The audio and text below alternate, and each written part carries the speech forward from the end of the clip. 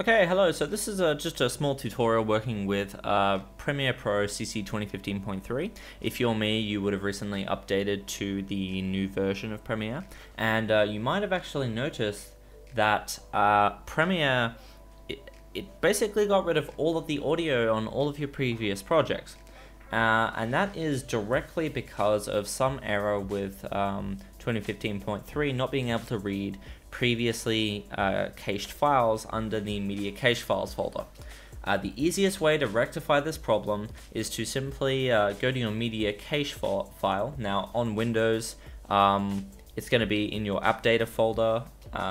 Mac, I'm not exactly sure. You can probably look up exactly where it is, but the easiest way to get here is go to Run, App Data, then go into your Adobe folder, go down to Common,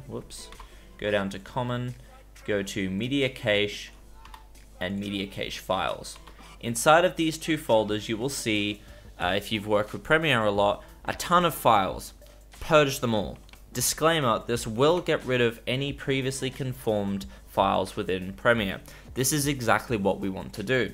This means that whenever you drag in any previous footage that you've used, for example B-roll or footage from gameplay, it will have to conform it again. This is exactly what we want, because now 2015.3 will conform the video file again, or whatever you're dragging in, and it will be able to pick up the audio within the file, and then you'll hear audio again on your timeline. Thanks for watching this video, and have a great day.